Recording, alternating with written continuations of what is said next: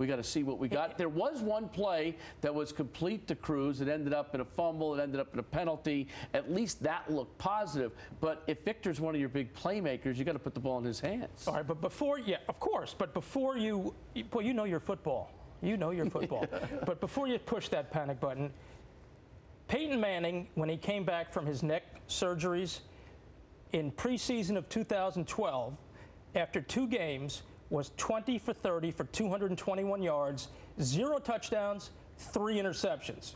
He had a pretty good 2012. So that's why I say it's still a little bit too early. If they can play that 5th preseason game, there's still time. But like you said, it's getting late early. What about it's getting late early for this segment, too. Yes, it is. What about the Giants' pressure? Is there any pressure? You know, all your buddies are gone. OC's gone. Tuck's gone. Strahan's gone. Where's the pressure going to come from? And even if the secondary is as good as we think, can they hold up if there's not enough? Andrew Luck did what he wanted to, and he scrambled the other times. Well, they need JPP to have a monster year. He's got to be the monster of the Meadowlands again. And Kiwanuka has looked good. And they're counting on DeMontre Moore to be that other pass rusher. And JPP should have with that secondary, you know, they've copied the Legion of Boom. With that secondary, even though Prince Amukamara now has a groin injury, which may necessitate Trumaine McBride or Walter Thurman, the slot corner, moving outside. But with that secondary, they've got enough depth and enough playmakers where JPP should have a double-digit sack year. So you know your stuff, too. You're showing some good depth chart. I'm reading off those cue cards. Yeah. Giants were down 26-0. They came back to win the game 27-26. They won the game? I fell asleep. Do you make anything of something like that? They've won 3 games. No. And you got a kid named Corey Washington out of nowhere who's got touchdown passes in each of the 3 games. I'm glad you mentioned him from Newberry College. You're a booster there, right? Yes. 6'4", Plaxico Burress-esque, red zone target, has caught 3 touchdowns in 3 games. Why not? How's this for an idea? Tell me what you think of this. Why not have Eli Manning play with him early and throw him a touchdown? All the guy does is catch touchdown passes. You need size anyway. It's so much better for a quarterback like Eli. Think back to Plaxico. You could throw the ball to somebody who's not a small guy, you know? Well, and Ruben Randall hasn't shown up yet, and the tight end spot is AWOL, although Adrian Robinson did do some things finally in the 4th quarter. But Corey, love the kid. Corey Washington, the kid believes he belongs and is showing he belongs. Have him play with Eli. Can we move on to the Jets now? No, I'm not ready to move on. Can I grab my stuff? You were at Paul Brown Stadium. You watched this Jet defense get torched in this game by Andy Dalton, who you called Andy somebody. Andy Montana. Andy Montana, that's right. Andy Montana. He was 8 for 8 in the game for 144 yards. The $100 million contract extension looks like it makes sense. What happened to this Jets secondary, especially on the corners? Well, what happened is one of their corners, Antonio Allen, is a safety, and Kyle Wilson, a slot corner, was a former #1 pick, but you'd never know it. Even though Rex Ryan is defiant in his defense of these guys, because John Idzik did not go to the corner store. And when McDougal, the rookie 3rd-round pick, went down, and Milner went down, and who was the other one that went down? Come on, let me see. Milner will be back. Let's not worry about him. Dimitri Patterson is on the shelf. Good call by you. There's one you picked out. Yeah. But you still have Antonio Allen. You've got Ellis Langster as your starters now. That's not what you bargained for. No, but you know what? The Jets should pay close attention to the Giants in this Snoopy Bowl Friday night, because the Giants have tremendous depth at corner. There's this kid, Charles James, who's fighting for a corner spot, for a roster spot.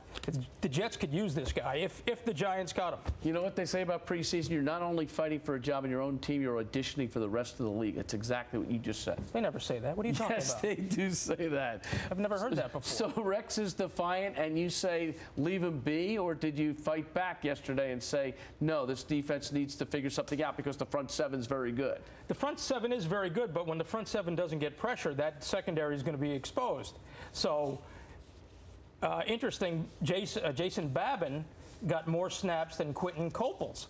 Now, I think that may be a message, a motivating tool by Rex Ryan, who needs a breakout season from Coples. He hasn't delivered. He was former #1 pick.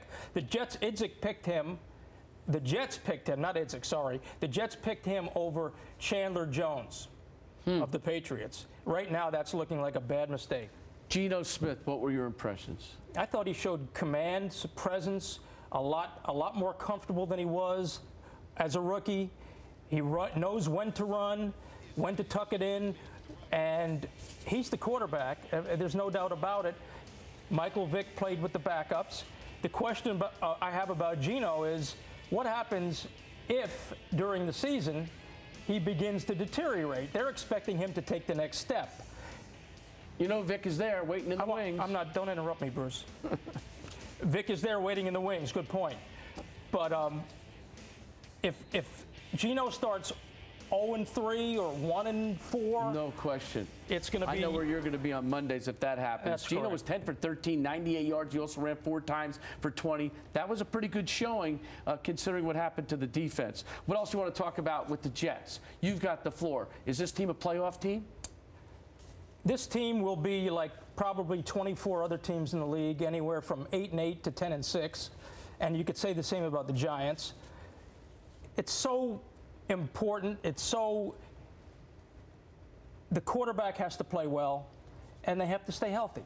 Those are the 2 ingredients to make a playoff run. If Geno Smith can take that next step, the Jets will be a playoff team. If Eli Manning can do better than 1 for 9 for 6 yards, which I know he will, then the Giants, the expectations around the Giants every year are the Super Bowl. You know, around the Jets, the hope is the Super Bowl. Around the Giants, it's expectation. So it's going to be an interesting year. Jerry Reese spent money like a drunken sailor in the offseason, and they do not. The Giants, Coughlin has talked about starting fast. But the problem is, with that offense in disarray right now, they're going to have a tough time starting fast. Well, kind of like we did in this segment. I've got to close fast because otherwise we're going to lose the rest of the time for our show. Serbs, thanks for coming in. That's it? That's it. It's midnight. What am I going to do now? Steve Serby, columnist for the New York Post and author of the best-selling book, LT Over the Edge. Coming up next, we go from the pros to the college ranks. Rutgers head coach Kyle Flood is in the house. But first, it's time for the Verizon Fios Fast Connection of the Week. And what a performance by Monet Davis on Friday at the Little League World Series. The 13-year-old young lady from Philly dominated the boys from Nashville, tossing a 2-hit shutout and striking out 8. She's the first female to pitch a shutout at the Little League World Series. And that's the Fios Fast Connection of the Week. Introducing Verizon Fios Quantum TV, redefining what TV can be. That's powerful.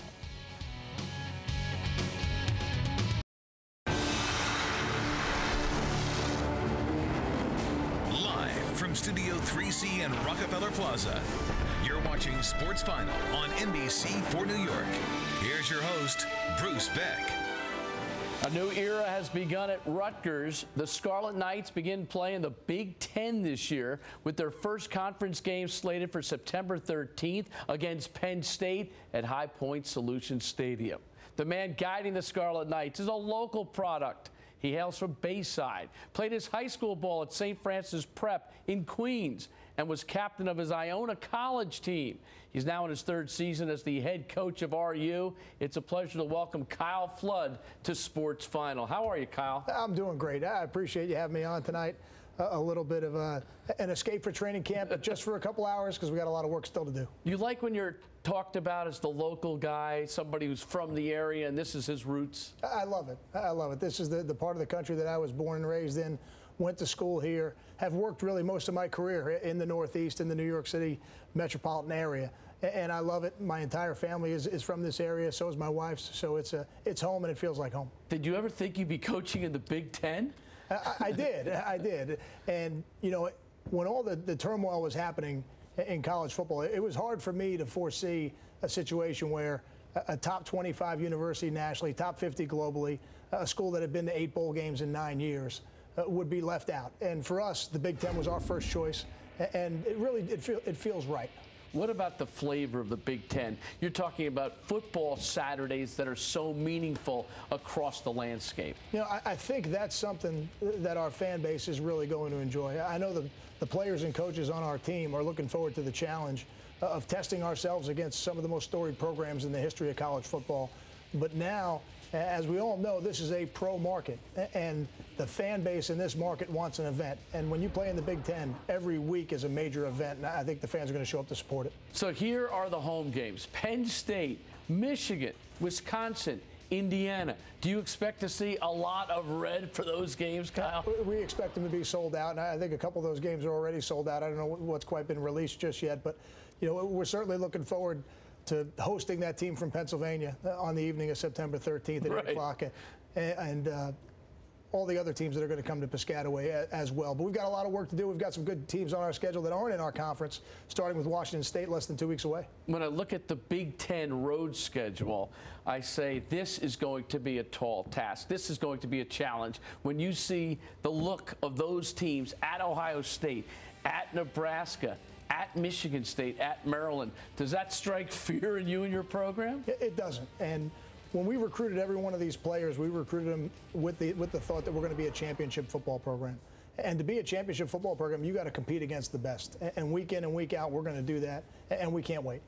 Your quarterback is Gary Nova. He's back for his senior year, a local kid from Don Bosco Prep. He's thrown for 51 touchdowns in his career, over 6,000 yards. But when I watched him at practice the other day, it looked like he took a big step going into camp this year. Is that true? Yeah, I don't think there's any doubt about it. And I think you can look directly at the relationship that he's built with our new offensive coordinator, Ralph Friedgen. One of the great teachers of football and coaches of the quarterback position of the last 25 years. And I think he's built a great relationship with Ralph. I think he's learned a lot from his experiences of the past, the last 3 seasons. And now in his final season with us, we're really looking for big things out of Gary. Decision-making has been something that's plagued him from time to time throughout his career. He's got 39 interceptions. How does he improve in that area? I think it's just a matter of going out to the practice field every day and making better decisions. And we saw that. We saw it through spring practice, where over the course of 15 we lost our cookies. Oh, we lost some of our cookies, but that's the way Sports Final goes. It happens sometimes. But, over the course of 15 practices in the spring, he threw 1 interception. That was a great step in the right direction. And then he had a great summer program, did an excellent job of leading our team through an offseason, and was voted captain again, by his peers. He'll be a 2-time captain at Rutgers.